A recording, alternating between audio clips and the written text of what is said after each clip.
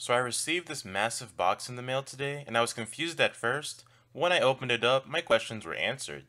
Today, we'll be taking a look at the P27 Soundbar from Pheanoo. Opening up the Amazon box reveals a rather strange retail box and an accessories box.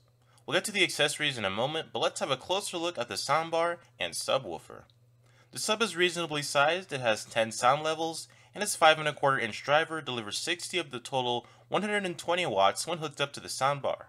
It's made out of wood and the build is acceptable. The soundbar also delivers 60 watts with its dual 2 3/4 drivers.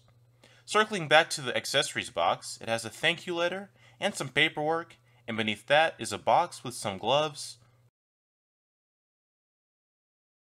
foam wall mounting pieces, an optical audio cable, an HDMI cable for ARC, a 3.5mm aux cable that terminates to a left and right RCA, wall mounting hardware, and a template, which is nice. In the other box is a remote control, and it takes AAA batteries, which aren't included. Below all of that is a setup guide and a user manual. Going back to the sub and soundbar, the sub has a fairly slim profile going along with the 34-inch length of the soundbar.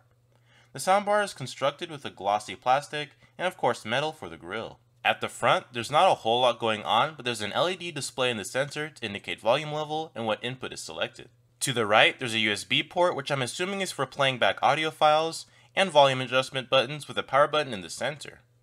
Towards the rear are all of the inputs for connecting to your devices, namely a TV. And there's a spot for plugging in the sub. But if your TV is stupid like mine, you have the option for either an optical cable, HDMI for ARC, or Bluetooth.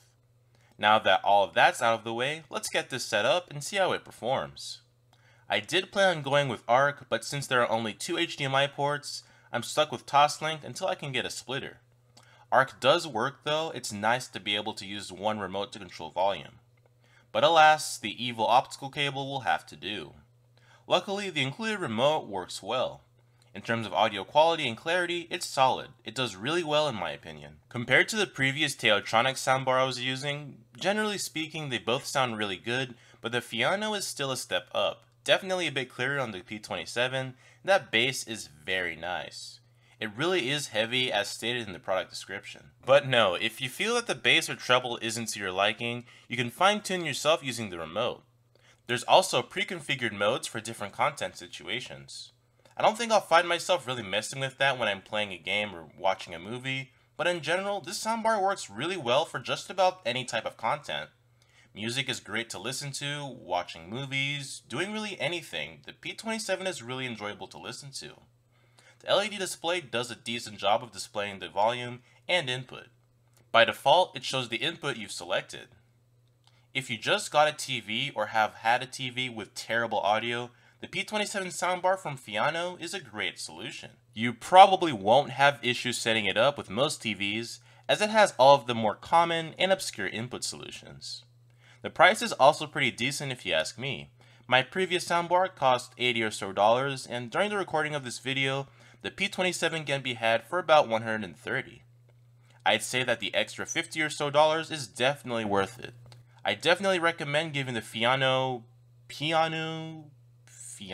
I don't know, P27 a look if you're wanting to upgrade your home theater setup. It may not have all the bells and whistles from other solutions, but it has enough for most people and delivers exceptional audio quality without breaking the bank.